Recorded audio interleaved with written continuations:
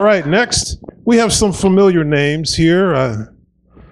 Mia Bridges, KQ4, Mike Gulf Z from the College of William and Mary, and the NRAO Ham Radio Project. Interesting. All right, well, they're going to come up and talk to us about operating the GBO's 20-meter radio telescope with the ham radio students. Take it away. Okay, we're here to tell you about operating the Green Bank Observatory's 20-meter radio telescope with ham radio students. I'm Xander. I'm Mia Bridges. I'm a junior at the College of William and Mary. Our other presenters, Aaliyah could not make it, and Danielle is in the audience. Hello.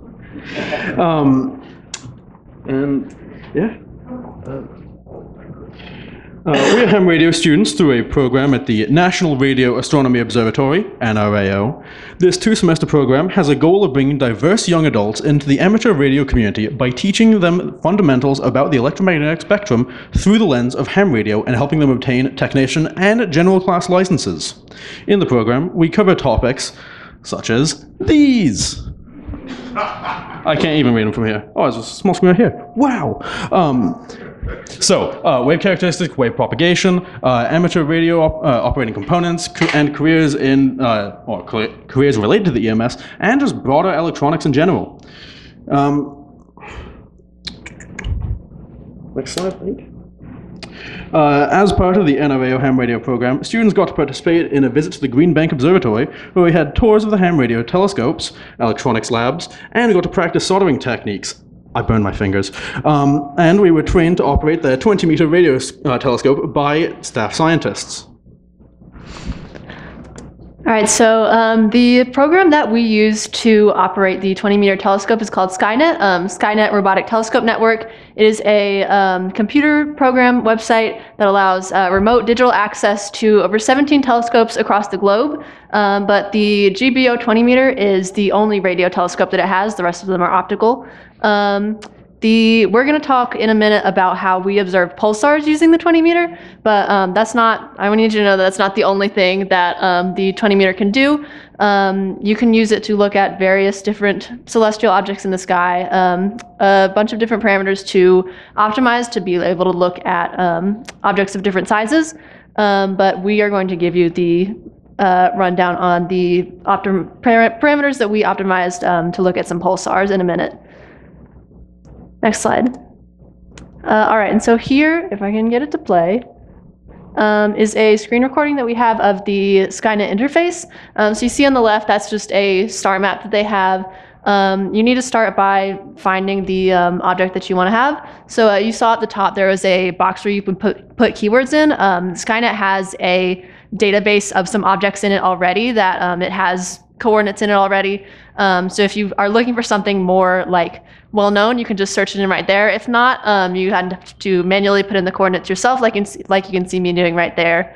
You have to add a name to it, and then the 2 boxes next to it, you can see the minimum sun separation and target elevation. That's just the degrees of distance from the sun and from the horizon that you want your target to be at all times. Those are 10 degrees and 20 degrees are the recommended parameters for those. And then down at the bottom, there is a schedule of when the object that you're targeting is going to be in view of the telescope in the next 24 hours. Right now, you see the resolution modes. There's 2 options. There's the high and low resolution modes that basically say what frequencies that it's going to be looking at. We ended up using the low resolution mode, which is the optimized one for pulsars, and you see that checkbox right there. That's just pulsar mode. You hit that if you're going to look at some pulsars. Finally, here you can see there's that box in the middle that says track. That's a list of the different observation modes. Track is just the one that follows the object across the sky, but there's a couple of different ones that you can use. And there you can see the integration observation times, which we'll be talking about in a second. And finally, at the end of it, it gives you a just a review of all the parameters that you've put in to make sure they're correct. And yeah, that's the basics of how to use SkyNet. Okay, in our project, we chose to focus on observing pulsars. What are pulsars? Pulsars are formed at the end of a massive star's life cycle when it collapses into a really small and dense star known as a neutron star. However, as it collapses, it gains rotational momentum that generates strong magnetic fields that direct electromagnetic radiation beams out from two poles as seen in yellow on the diagram. The neutron star is at the center of this diagram, and the magnetic field lines are surrounding it in blue. The star's rotational axis is the vertical red line. When viewing this type of neutron star from Earth, we observe the radiation beams as regular pulses of light in the radio spectrum at regular intervals ranging from milliseconds to seconds. We decided to observe 4 well-known and studied pulsars for our project. The PSR numbers are the official catalogued names of these pulsars, but they also have fun names and noteworthy details. The first pulsar was the first one ever discovered and is nicknamed Little Green Man. The second pulsar is the first discovered millisecond pulsar. The third pulsar is at the center of the Crab Nebula, which is a region of diffuse gas shown in the image on the lower right. And our last pulsar is known as Lich, and it is a unique system where astronomers have detected an exoplanet orbiting the pulsar. When submitting details through Skynet for our observation, there were many parameters to decide, as Mio was showing earlier in the video. Since we observed pulsars, there are some parameters that need to have fixed values to optimize the pulsar data collected. These parameters are listed in the purple column, and the specific values are used in the middle column.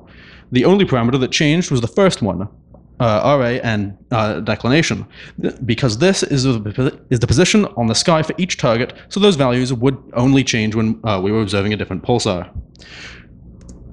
For other parameters, there are multiple options for values to use, and these can be tweaked depending on the target object or science questions we're asking. These parameters are in the purple column, and we decided to test 3 options as per parameter that roughly represent the 3 extremes: minimum, default, and maximum. By observing each target multiple times and only varying one parameter at a time, we tried to gain an understanding of each parameter's impact on our data.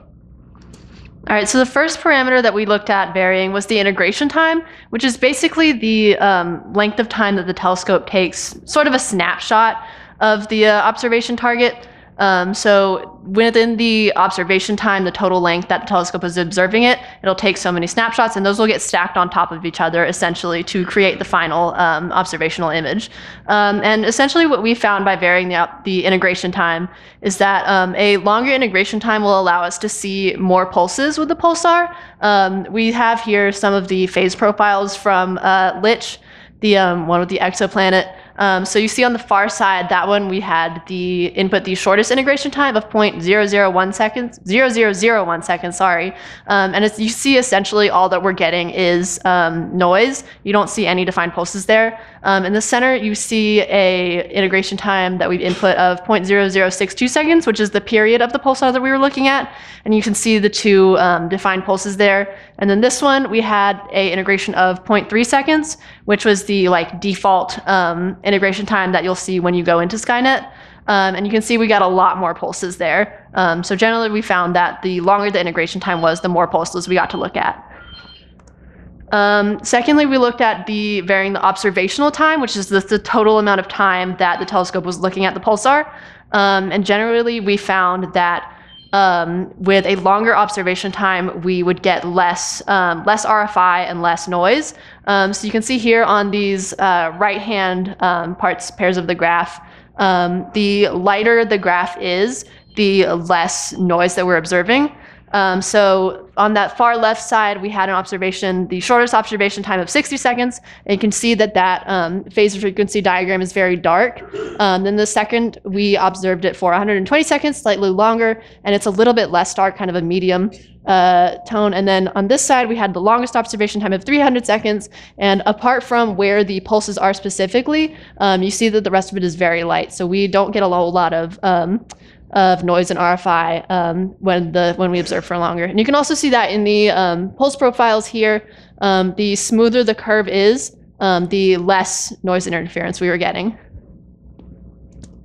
And the final thing that we varied was the filter, which is basically just what it sounds like. It's the different frequency bands that the telescope will look at. You see on the far left side, that is we didn't have a blocking filter on it. That's all the frequencies that it was observing. You see that white spot in the middle because that filter is constantly on the radio observations with the GBO to block out just a source of noise that they haven't been able to get rid of. Then in the center one, we have the H1 filter, and then on the this side we have the OH2 filter, and you see it just blocks out part of the observation, but you can still see the pulses in each of the observations, in here and there. So generally we found that what caused the greatest changes and variation to our observations was the integration time, which allowed us to see more or fewer pulses. And then after that, the observation time, which decreased the amount of noise the longer we did it. And then finally the filter, which just changed the frequencies that we were observing. But if you have more questions on it, you should come see our poster tomorrow at 2 p.m. In addition to the observing project experience, all students in the NRAO ham radio program will have gained the following benefits. We have tech licenses. We are working towards our general class licenses. We are far more knowledgeable when it comes to the electromagnetic spectrum. We have gotten on-air experience. We've gotten some really awesome hands-on building experience. Some of us got to visit the GBO, which was incredible. And we get to be here, which is really fun.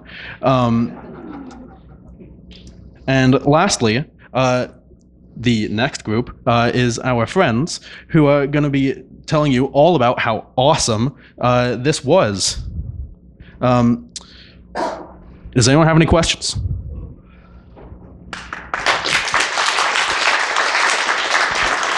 No questions.